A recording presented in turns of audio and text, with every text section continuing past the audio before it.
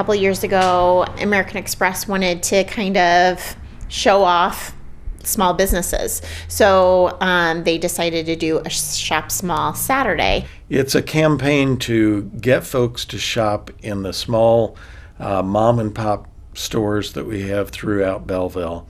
And it's really a nationwide campaign that was started by American Express.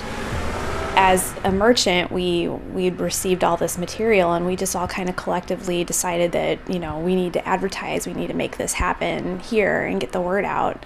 It just makes everybody aware that it's not, you don't have to run to Walmart or Target or anywhere like that. You can shop downtown Belleville and get everything that you need. For businesses, it's kind of become just a weekend to celebrate small business. I mean, even as a small business owner, it makes you more aware of your neighbors, your community. There's so much research and data that's come out saying like how important and how it affects your community tax-wise and kind of on the big picture. It's really just created a movement in town here as well with the Shop Small Belleville Facebook page and just that organization as well, and just to bring to the forefront of everyone's mind to keep your money as local as you can. It's important because, number one, it encourages people to shop downtown Main Street, keeps things vital there. But it also means that those shops will be successful, that they will be a good, strong tax base for us. And that's really part of what American Express started talking about in 2010, that every dollar you spend in the small shops in your town comes back to the town in the form of taxes. We have over 90 local artists and vendors in the shop, so we want to promote all of our vendors, and we sell a ton of different items in the shop, and just to see if people come in and, you know, get one item for Christmas. It's very unique item that they can't buy at Walmart or Target or anywhere like that. People that run small businesses are running them because they know what they're doing. They're experts at what they do.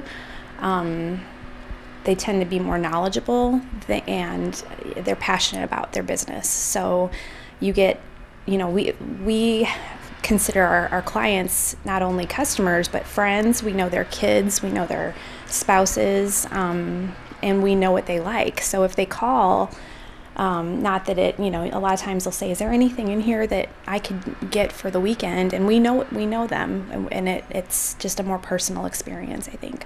If you come in here and are looking for a product that we don't have, like, you know, let's say you're looking for homebrew accessories, you know, obviously we don't have that here, but we'll send you down to Happy Hop, you know, so we all try to work really well together and keep the money here. This community has become really good about letting people know what's out there, not just on the street, not just on Main Street or downtown, but hey, you are kind of creative. You might like to go to this new art studio that just opened up over by Lindenwood, or you know, have you ever been to this hardware store because they have really obscure, hard to find things? We've just had we redid our bathroom, and we try to tell people that in our personal experience. So you know, even just grabbing a cup of coffee next door. Many of our merchants tell me that they do probably a third of their business from Thanksgiving to Christmas.